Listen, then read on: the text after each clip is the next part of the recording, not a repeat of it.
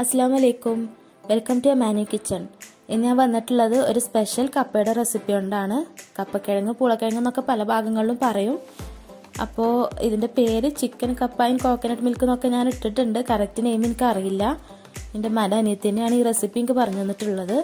അപ്പോൾ ഇതിൻ്റെ പേര് അറിയുന്നവരുണ്ടെങ്കിൽ കമൻറ്റ് ചെയ്യുക. ഇതിനാവശ്യമായിട്ടുള്ള ഇൻഗ്രീഡിയൻസ് എന്തൊക്കെയാണ് നമുക്ക് നോക്കാം. ഞാനിവിടെ 1 കിലോ കപ്പയാണ് എടുത്തിട്ടുള്ളത്. 1.5 തേങ്ങയുടെ പാല്, നല്ല കട്ടിയുള്ള തേങ്ങാപ്പാൽ തന്നെയാണ്.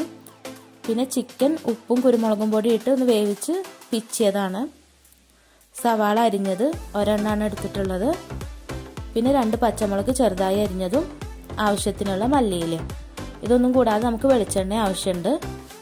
അപ്പോൾ ആദ്യം നമുക്ക് കപ്പ ഒന്ന് വേവിച്ചെടുക്കണം. അതിനുവേണ്ടി ഞാനിവിടെ കുക്കറിലേക്ക് കപ്പ ചേർത്ത് കൊടുക്കുന്നുണ്ട്. അതിൻ്റെ കൂടെ തന്നെ ഉപ്പും ആവശ്യത്തിനുള്ള വെള്ളവും ചേർത്ത് നന്നായിട്ടൊന്ന് വേവിച്ചെടുക്കണം. നമുക്ക് നന്നായിട്ട് ഉടച്ചെടുക്കുകയാണ് വേണ്ടത്. അതിനാവശ്യമായിട്ടുള്ള വേവ് വേണം. അപ്പോൾ ഈ സമയം കൊണ്ട് തന്നെ നമുക്ക് ഒരു പാൻ അടുപ്പിൽ വെച്ചിട്ട് ആവശ്യത്തിനുള്ള വെളിച്ചെണ്ണ ചേർക്കാം. അതിലേക്ക് സവാളയും പച്ചമുളകും പിന്നെ ആവശ്യത്തിനുള്ള ഉപ്പും ചേർത്തിട്ട് നന്നായിട്ടൊന്ന് വഴറ്റിയെടുക്കണം.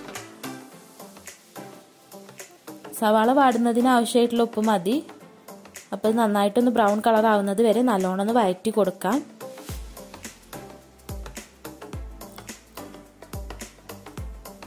സവാള ഏകദേശം ആയിട്ടുണ്ട്. നമുക്കിനി ഇത് തീ ഓഫ് ചെയ്തിട്ട് ഒന്ന് ചൂടാറിയതിന് ശേഷം ഒന്ന് അരച്ചെടുക്കണം മിക്സിയിൽ. അപ്പോൾ വെള്ളമൊന്നും ചേർക്കാതെ നല്ലോണം ഒന്ന് അരച്ചെടുക്കാം. ആ സമയം കൊണ്ട് തന്നെ നമ്മുടെ കപ്പ ഇവിടെ വെന്ത് വന്നിട്ടുണ്ട്. ഇനി നന്നായിട്ടൊന്ന് ഈ തവി വെച്ചിട്ട് ഉടച്ചു കൊടുക്കാം. എന്നിട്ട് നമ്മൾ നേരത്തെ സവാള വഴറ്റിയിട്ടുള്ള ആ ഒരു കടായിലേക്ക് തന്നെ ഇത് ചേർക്കാം.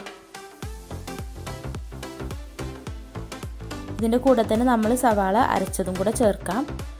ആ മിക്സ് ചേർത്തിട്ട് നമ്മൾ ചിക്കൻ പിച്ച് വെച്ചിട്ടുണ്ട്, അതും കൂടെ ഒന്ന് ചേർത്ത് കൊടുക്കാം. ഇതെല്ലാം കൂടെ ഇനി നന്നായിട്ടൊന്ന് മിക്സ് ചെയ്ത് കൊടുക്കണം.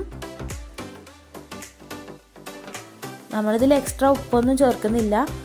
കപ്പ വേവിച്ചപ്പോൾ ഉപ്പുണ്ട്, ചിക്കനിൽ ഉപ്പ് ചേർത്തിട്ടുണ്ട്, സവാള വഴറ്റിയപ്പോൾ ഉപ്പ് ചേർത്തിട്ടുണ്ട്. അപ്പോൾ ഇനി വേറെ ഉപ്പിൻ്റെ ആവശ്യമൊന്നുമില്ല. അപ്പോൾ നന്നായിട്ട് മിക്സ് ആക്കിയതിന് ശേഷം നമുക്കിതിലേക്ക് തേങ്ങാപ്പാലും കൂടെ ഒന്ന് ചേർത്ത് കൊടുക്കാം.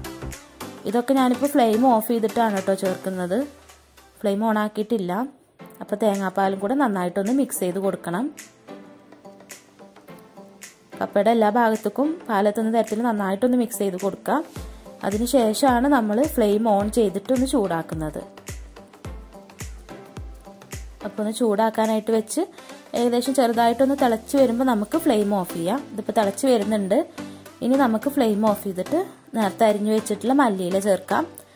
അതിൻ്റെ കൂടെ തന്നെ വെളിച്ചെണ്ണ, ഞാനൊരു 3-4 ടേബിൾ സ്പൂണോളം വെളിച്ചെണ്ണ ചേർത്തിട്ടുണ്ട്. ഇതാണ് ഇതിൻ്റെ ടേസ്റ്റിൻ്റെ രഹസ്യം. അപ്പോൾ ഈ വെളിച്ചെണ്ണയും കൂടെ ചേർത്ത് ഒന്നുകൂടെ നന്നായിട്ട് മിക്സ് ചെയ്തിട്ട് നമുക്കിത് സെർവ് ചെയ്യാം. അപ്പോൾ തേങ്ങാപ്പാലിലൊരു ചിക്കൻ കപ്പ ഇവിടെ റെഡി ആയിട്ടുണ്ട്. എല്ലാവരും ട്രൈ ചെയ്ത് നോക്കണം. നല്ല സ്പൈസിയും നല്ല സ്വീറ്റൊന്നും അല്ല, പക്ഷെ ഭയങ്കര ടേസ്റ്റി ആയിട്ടുള്ളൊരു റെസിപ്പിയാണ്. എല്ലാവർക്കും ഇഷ്ടമാവും. നല്ല ജ്യൂസി ആയിട്ടുള്ള ഫ്ലേവറാണ്. അപ്പോൾ എൻ്റെ വീഡിയോ ഇഷ്ടമായെങ്കിൽ ലൈക്ക് ചെയ്യുക, ഷെയർ ചെയ്യുക. കൂടുതൽ വീഡിയോസിനായിട്ട് ചാനൽ സബ്സ്ക്രൈബ് ചെയ്യുക. കൂടാതെ ബെല്ലൈക്കൺ ഒന്ന് പ്രസ് ചെയ്തിട്ട് ഓൾ എന്ന ഓപ്ഷനും കൂടെ ഒന്ന് ക്ലിക്ക് ചെയ്യുക. Thank you.